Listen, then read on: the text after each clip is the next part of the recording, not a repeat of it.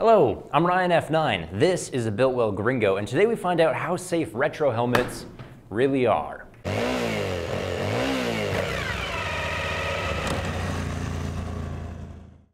Oh, what a wonderful day to destroy something beautiful. The Biltwell Gringo is famous for capturing that classic style of the 1970s. It's hard on the outside, soft on the inside, and there's not a vent, a cowl, a spoiler, a visor. None of that modern mumbo jumbo anywhere in sight. For such a basic bucket, the $200 price tag is perhaps not as basic as it could be, but even still, if you have a CB750, a beard, and a flannel shirt, odds are you have one of these too.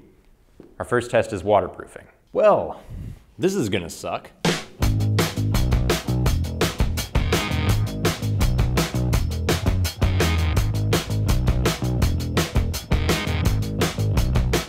So the Gringo ain't exactly ship shape. I mean, the shell just has a single opening, but whoa, is it ever a big one?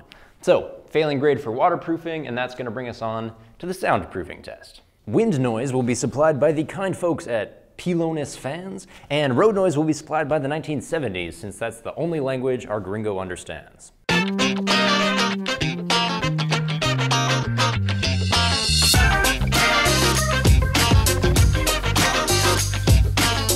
So we recorded a peak of 100 decibels inside the Gringo. When we ran this test outside the Gringo, we hit 104 decibels, meaning we have succeeded in canceling a pitiful 4 decibels. Not very good soundproofing. Oh, Gringo, Gringo, Gringo, how did we get here? Already in Rambos corner and not a single passing grade to show for yourself.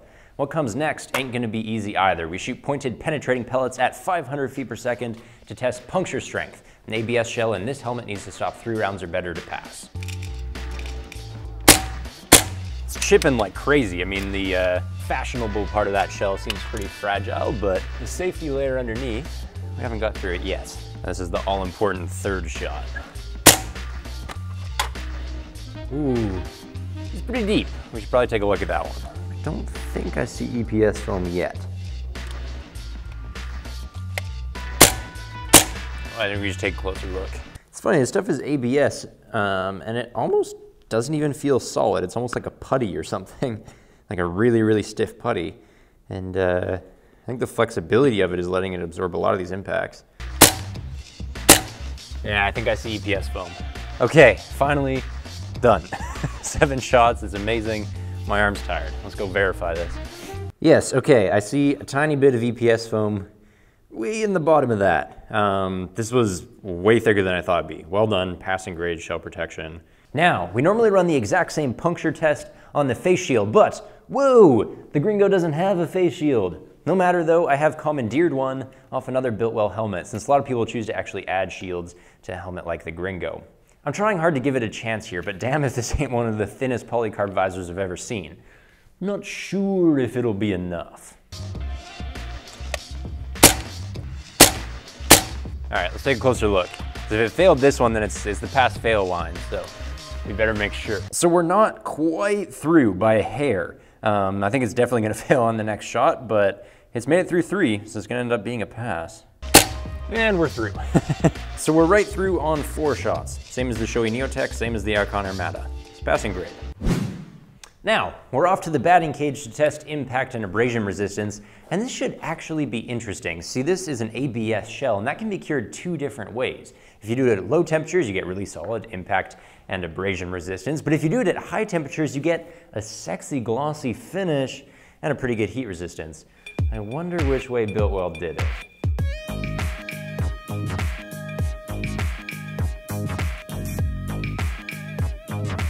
So you can see the crackling all around here. If there's one thing we've learned already today, it's that the cosmetic layer of the Gringo is a little bit fragile, but what about the safety layer?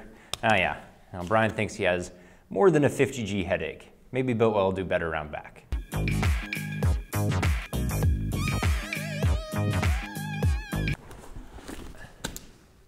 That's kind of surprising. It's a pass.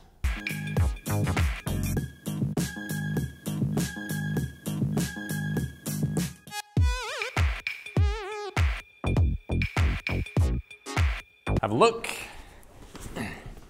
Oh no. Looks like Biltwell might have valued their trendy glossy finish over impact protection after all. So tripping the stickers on 2 out of 3 impacts is going to give us an overall failing grade for impact protection.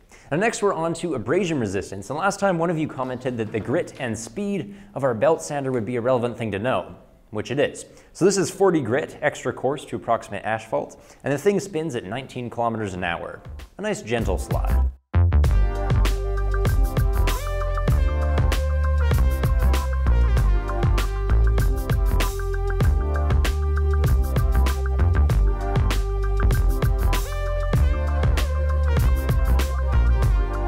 So we scraped right through to the EPS foam in a measly 36 seconds. That is way less than our 1 minute standard, definitely a failing grade for abrasion resistance.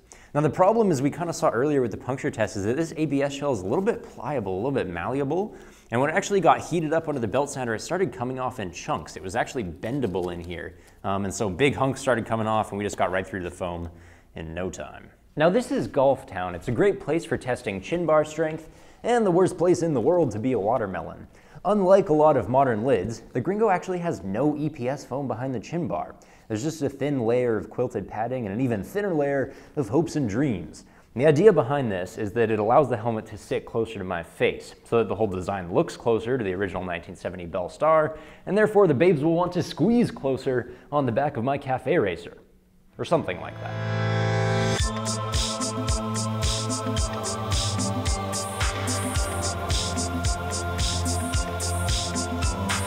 And you can see already the damage exterior and to this bottom ring as well here just came right apart. That's not good. And look, I mean, we put a crack straight through the ABS layer. So that's not good. I mean, having no foam, EPS foam behind your chin bar, I think is going to turn out to be a bad thing. Yeah, look at our watermelon, right?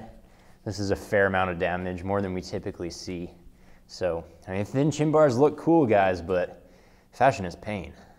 So a failing grade for chin bar strength brings us to heat resistance, and for the first time today, I actually expect this to go well. You see, the ABS shell is certainly glossy, and it's not all that impact resistant as we found out. So that probably means it was cured quite hot, in which case it has a high heat resistance. And yep, we're not having a super easy way to get through there, although it is sustaining a burn by itself. That's new. We don't normally see that this is actually just burning by itself. So that might just screw what I just said, forget about that. But the other thing about the Gringo, it doesn't have any vents, so there aren't any ways for me to cheat really and easily get the flame into the flammable EPS foam down here. I'm just going on one of our crackles from earlier. Doesn't look like I'll get fire through there, but this is sustaining a burn. I'm really surprised about that. We don't see that very much. Of course, it's really easy to get at the foam padding since there's not a face shield on this helmet to go through, so we can go with the foam padding in here. Yeah, that'll burn a little bit. Yeah, there it goes. Foam is always just quite keen to burn. Always the case. EPS foam now, it's always the fun part. Yeah, in general though, I'm surprised. This is the first time we've seen where the shell will actually just sustain a burn by itself, more or less, and that's sort of unusual.